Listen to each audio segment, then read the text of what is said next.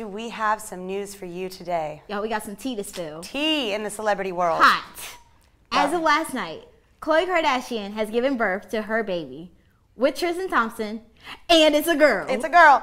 Could this be because of the stress from him cheating on her? She was about to hit 9 months of pregnancy, and now the pictures and the photos and the videos are coming out. I mean, what is going on? Like, it's crazy because honestly, I don't know if they're going to put it up on the green screen behind us. Look them, but so they were leaving in a hotel room, like him and his, mistress. Oh, look at that. There That's it is. Disgusting. That is awful. He was like kissing other girls, everything. And apparently, this has been going on since last October. And fans even booed him last night when he walked on the basketball court. I heard that he only played for a good 30 minutes, but the booing didn't stop. So this birth is definitely stress related. Poor Khloe. I feel kind of bad. I do too. I mean, I hope the baby's going to be okay, but she reportedly allowed him to be in the delivery room with her as well because she wanted the full experience. If that happened to me, whew, I would not have let him put my feelings aside like that. But you go, Khloe. You go, girl. Yeah.